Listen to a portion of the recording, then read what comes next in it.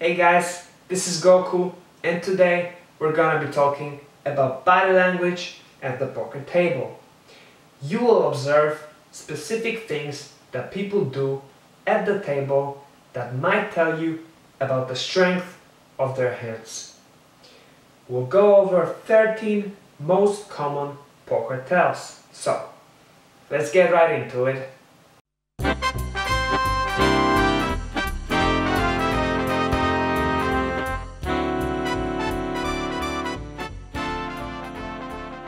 Let's first discuss common tells at the poker table. Player stacks his chips very neatly. First thing he does after winning a pot is making sure all the new chips are added to the stack in a neat way. Such players will usually play a tight and very calculated game. If such a player makes another stack and puts it on the side, it's usually his profit, and so you can take advantage of that by betting more than his side stack. Player stacks his chips randomly. Such players will usually play a loose game and they'll like to gamble more.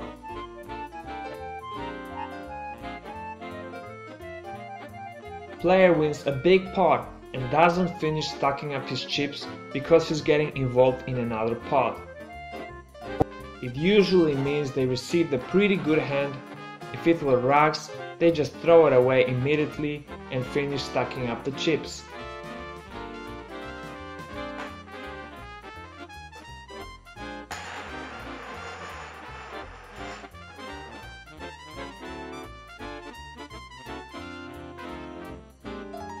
Player shows his hand to someone who isn't involved in the pot.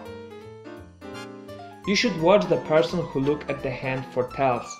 If he does any sad face, a sigh, or anything indicating that the hand is weak, it's likely the other way around and the hand is strong. He likely acts in a manner opposite to the strength of the hand he's seen. If you don't spot any tells from the person watching the hand, you should assume the hand is somewhat strong, as players will rarely show bluffs or weak hands.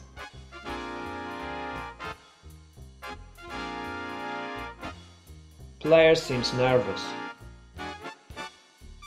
You'd think surely he's bluffing, but surprisingly, he's actually more likely to have a big hand. Even novice players tend to disguise being nervous when they're bluffing and do their best to look calm. So when you see a player begin to shake noticeably, you should assume that it's more likely that his hand is strong.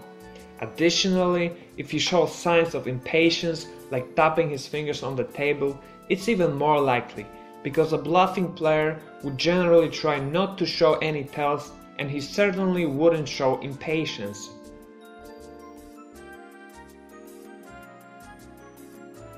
Player double checks his cards.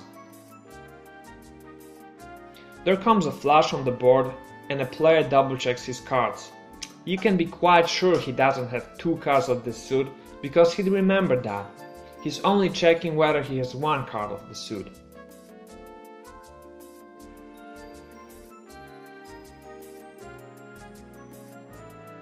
Player engages in a conversation in a relaxed and rational manner. It's an indication of having a strong hand. If you're bluffing, it's much harder to talk freely, as you're using a lot of your energy to disguise the bluff. Oh yeah, did you hear about that new James Bond movie? I thought it was amazing, man. It was just, they did such a great job.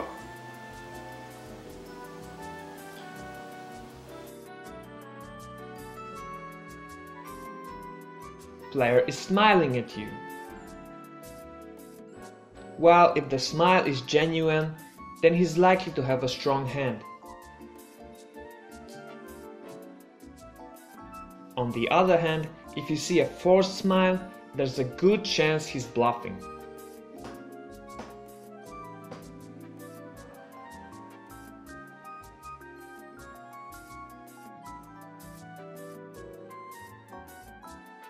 Player is very animated. It's similar to showing impatience, and it's an indicator of being strong.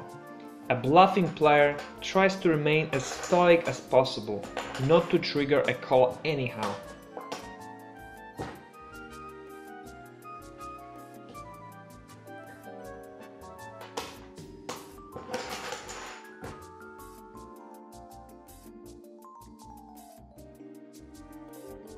Player glances at their chips. It's a strong indicator of having a good hand and wanting to bet. The glance we're talking about is just a brief one. When players just stare at their chips, it's not a tell, but when they quickly glance, it's usually unconscious and so not an act.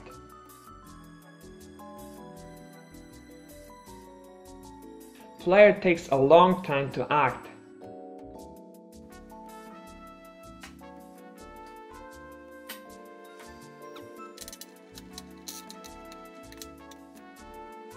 It's an indicator of a difficult decision.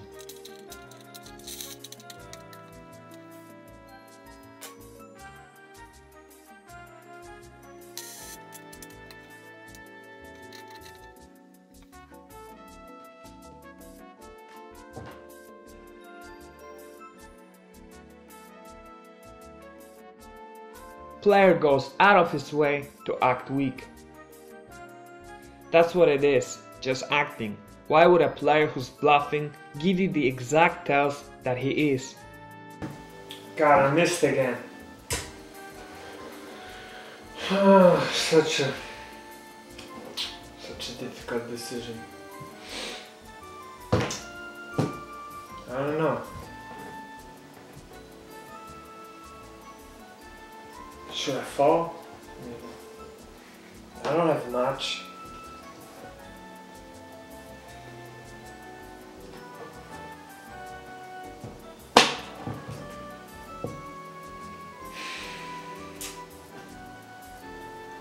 I don't know.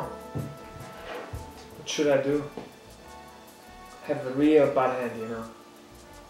Have a really bad hand. But I think you're bluffing. I'm gonna call you a bluff.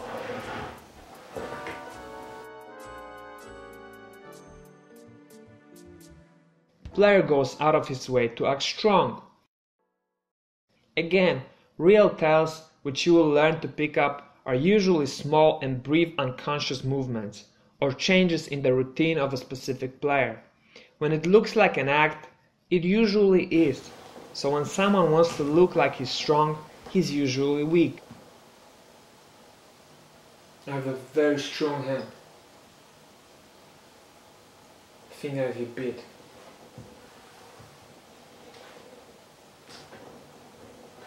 I'm thinking, how much should I bet to get paid off?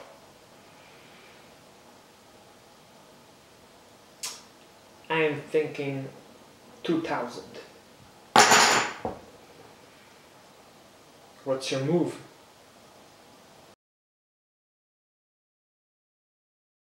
So, now you know 13 most common poker tells. Next time you're at the table, pay special attention to all the other players and their behavior. It's a good idea to watch this video a couple of times to really memorize all these tells. So next time, when you go play live poker, watch this video right before you leave, and when you come back, let me know how many tells you spotted and whether they helped you make better decisions.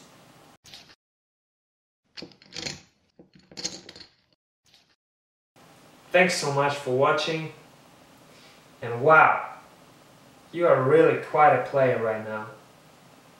Keep it up, man. If you like this lesson, please share it with your friends, click the like button and subscribe for more future videos. Now go play poker. Seriously, go! You can have all the theory you want, but if you don't practice, you will not improve much. This course gives you everything you need to know to beat the small stakes games, but but it doesn't give you practice.